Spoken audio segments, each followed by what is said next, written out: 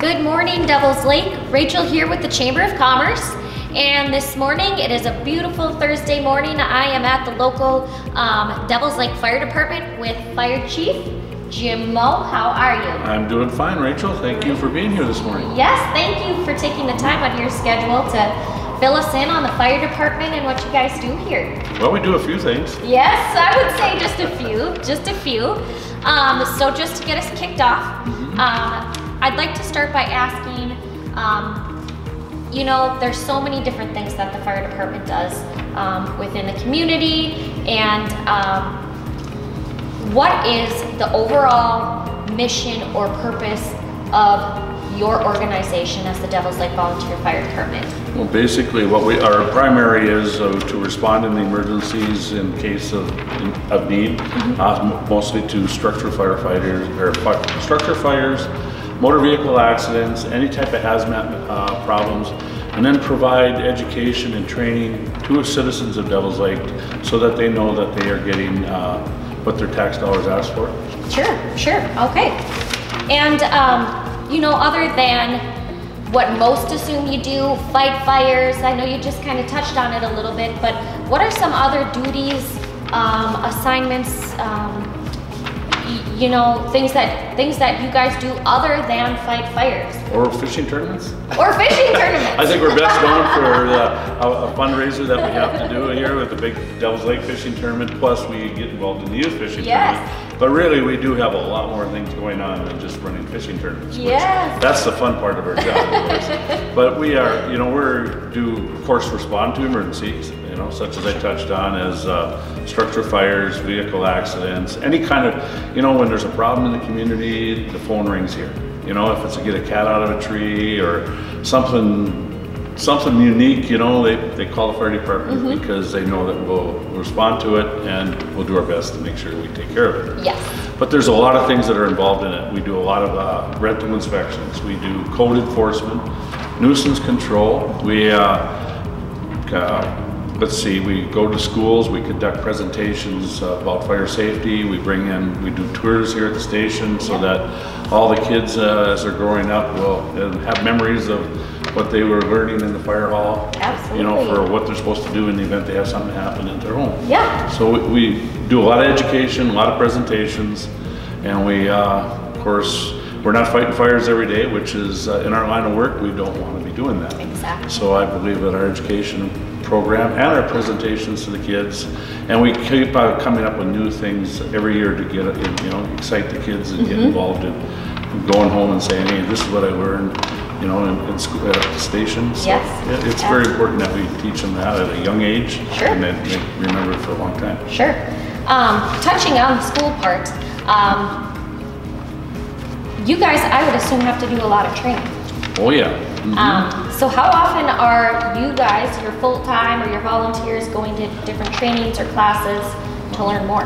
Just funny you should mention that. Every Wednesday is a training night for us. Oh, okay. One way or the other. We have business meetings and then we have training, but every Wednesday is dedicated to training. Okay. But then we have our paid staff is continually working, because when we bring a raw new firefighter on board, they have no idea what a firefighter starts out at.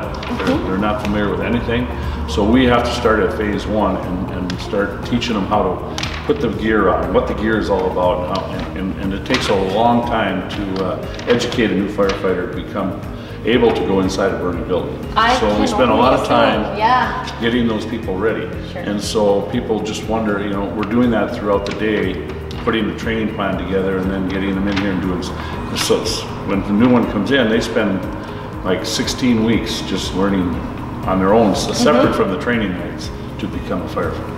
That's a lot of time. There's a lot of time. It's a big commitment, and that's why some of the problems of getting volunteers in this world today, throughout not just Devils Lake, throughout the state or the nation, is because of the requirements. Even though you're a volunteer, you need to know the same thing as a career firefighter guy does. Sure.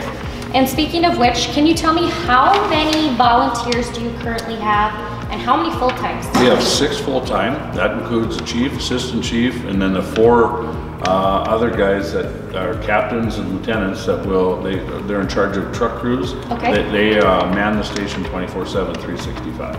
Wow. And we have, right now, our volunteer list is down.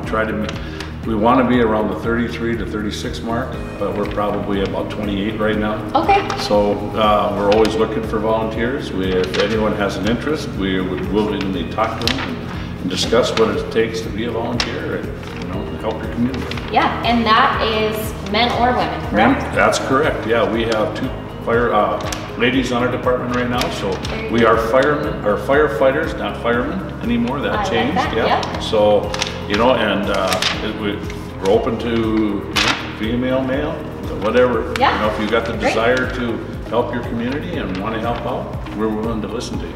Sure, and that's one thing I think is so awesome about the fire department here in Devils Lake. You guys go above and beyond for this community. And I know on behalf of the Chamber and Tourism, you guys help us out so much with volunteer opportunities. You're there for us no matter what. Can you kind of just touch on some of the other things that you do for the community as volunteers? Well, you know, we get involved in a lot. You know, we do the 4th of July parade. We help at the Rib Fest. You know, these are outside events that, you know, that the community puts on that, you know, you need extra help and you get a phone call, can we participate? You know, and those are fun events. You know, the parade, you know, kids get involved, our firefighters love it. They get to take their kids or grandkids into the fire trucks and do that. Yep. And then, and of course, the Rib Fest, you know, it's a kind of a big major community event and it's growing.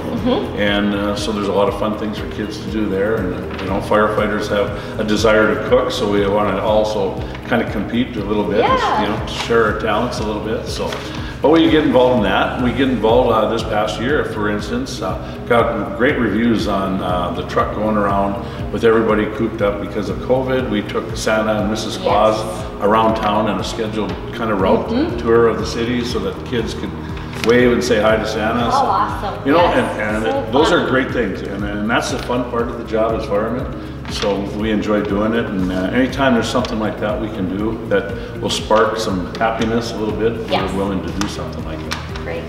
And I know aside from being just volunteering, you guys also host your own ice fishing tournament, which is a huge event here in the community. It brings people from all over. You want to talk about that a little bit? We can. In fact, I happen to be the one that started the very first ice fishing tournament here in Devils Lake. That was started when I was a member of the Devils Lake Eagles Club several years back. Actually, it'll be about 38 years now because that's what our next tournament Next one, okay. So when we first started that, it started a lot smaller event than what it is today. It was started as 2-man teams that were pretty much could go anywhere on the lake. They had a certain hour they had to be back to weigh in. And then we started experiencing some difficulties with that, so we made a change to how we structured it. And it still remained at the Eagles, and we converted it to where you had to be corralled into a certain location. And we sold 4,000 tickets at the time at $20 a piece. Still give away a vehicle. Yeah. And then we gradually increased it until at one point when the Eagles Club had to close due to financial problems. And so then at that time I said, hey, this is, you know, firefighters over here helped us a lot because I happen to be a member here also, so I incorporated our fire volunteers to help the Eagles, and so it was a logical place to bring it when the Eagles closed, so we decided to bring it here. We went through the process to get our gaming license, and here's what we have today. It's a growing event. We're at 22,500 tickets. Wow. And it's an event that probably you can see it growing some more. Absolutely. It's amazing how early people are looking for those tickets because they don't want to miss out on that. They sure don't. You know, and the funding of it, of course, goes, we've just ordered our last truck now. That way the whole fleet's now been completely replaced. The only truck that we didn't pay 100% on is the aerial truck. The city did do 2/3 of that. We did 1/3. Yeah. So otherwise, we paid and purchased all the trucks. Sure. And just so you know, if anyone doesn't know, the proceeds from that tournament come here. That's correct. You know, so if people don't win and they say, "Oh, I never win," just look at it that you made a good contribution to a good organization. Yes, absolutely, absolutely. There's, beautiful machinery in here that you guys keep pretty darn clean. Well, we do our best. I mean, you expect to come walk into a fire station, see it clean and ready to go. Oh, because yes. if that isn't the case, then you don't know what you're going to get in case of an emergency. Yep, absolutely, absolutely. Chief, can you tell me if there were 1 to 3 or 4 pointers, safety tips that you could share with everyone in the community or any viewers watching, what would that be? Unattended cooking. In our lifestyle today, unattended cooking is one of the most leading causes of fires.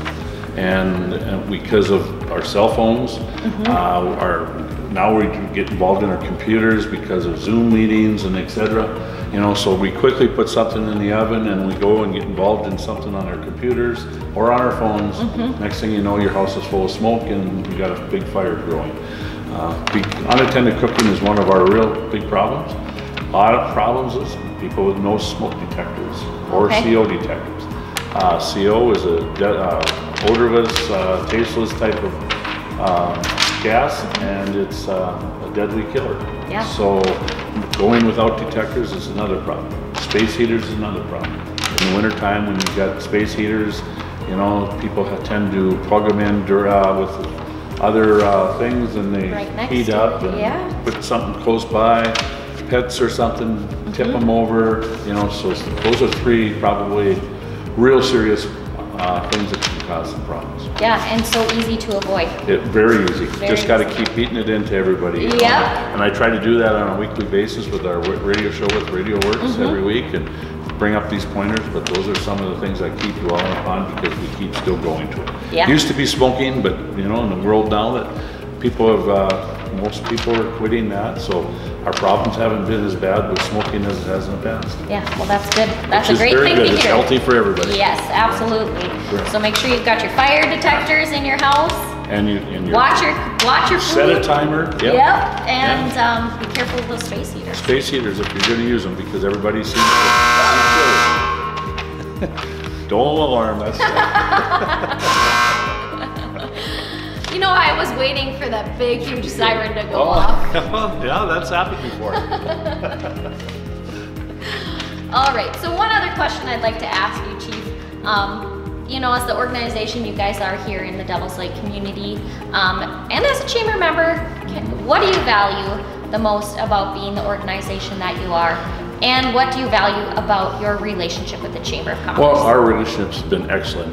You know, our willingness to work together, you know, both sides. I mean, that's huge because you can get a lot done when you work as a team. Absolutely. You know, so those are real key. You know, we've worked with some people, before where it just seems like we're fighting everything that we do.